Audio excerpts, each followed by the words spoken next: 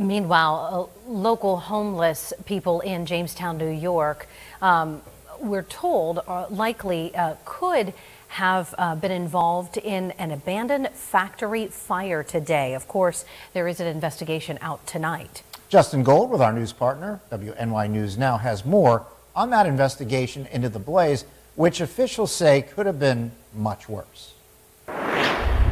Concerns surrounding the rising homeless population in Jamestown continue, with investigators suspecting an early morning factory fire was started by homeless or vagrants seeking shelter from the elements. Around 7 this morning, the Jamestown Fire Department responded to the old Crawford Furniture Atlas Division factory at 52 Windsor Street. The former warehouse was closed and partially demolished in 2015 following a roof collapse. When crews arrived on scene, they discovered a small section of the first floor of that building completely engulfed in flames, possibly started by a campfire or bonfire.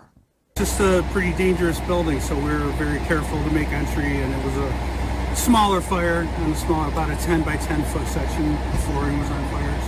It took crews about 2 hours to contain the flames. While the fire is still under investigation, preliminarily it looks like the blaze was started by an unauthorized occupant of the abandoned building. In the past few months, we've seen an increase in homeless gatherings under bridges and places like the Railroad Viaduct on Main Street in downtown Jamestown. While police ask them to disperse, officials say the solution is not as simple as just moving people out. Currently, the city is working with the county's Homeless Coalition to help support the population here locally.